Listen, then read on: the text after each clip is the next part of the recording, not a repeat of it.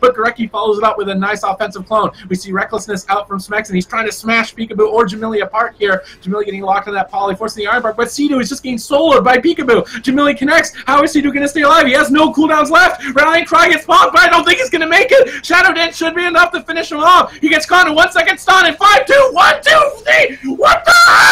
He's not going to live. Pikaboo is going to go down, I think, but it might be a cross kill. Cdew is ending up going down. Such a close call. Smexxin got it blinded on his trinket right at the end. If he didn't get blinded on his trinket, man, he might have been able to finish it.